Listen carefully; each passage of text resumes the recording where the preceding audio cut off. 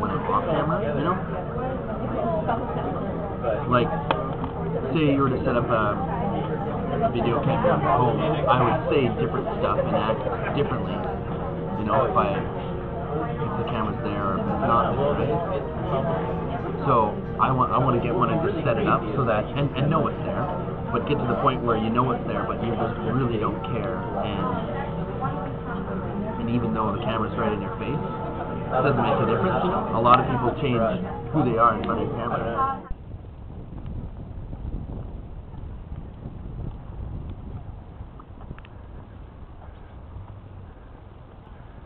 What's up, Mark? It's got a mic on speed. So if you want to freestyle talk, you never know when Mark's gonna break down. Look at this guy. Got move.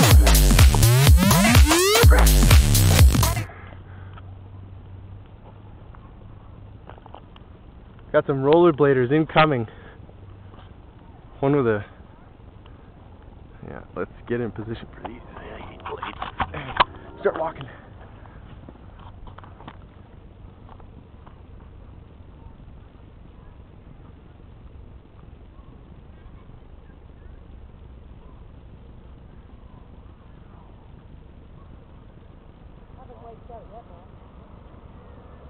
I don't want to see that one on the internet. Unless I have no clothes. What?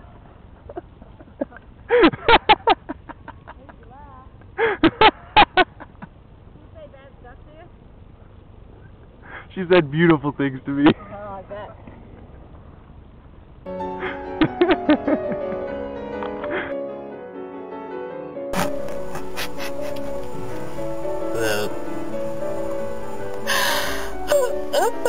Well, I don't have a problem with being filmed, of course. I've been filmed many times in the past by all sorts of different companies, groups, film production agencies.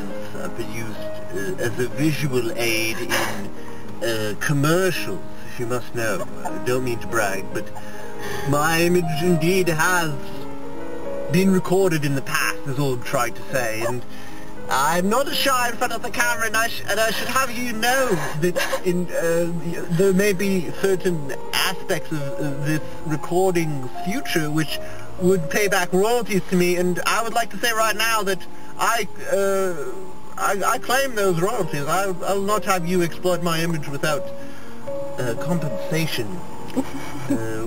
Anyway, beyond that, where should I begin? I suppose we should begin in Africa. A lot began in Africa for me. Back as a young nipper, the heels of my professor, of course, my professor didn't understand the genius he was dealing with, of course, as I walked into his classroom, my sweater vest far exceeded the stylish qualities of his, and he immediately saw a competitor. I'll give him that, but he didn't understand what he was up against, and I quickly made it apparent to him during that first classroom experience that I would not be put down or indeed challenged in any way by my professor. But of course this is the fate of many Oxford lads in Africa.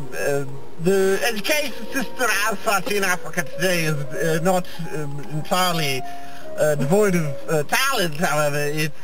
It's just not ready for the likes of me.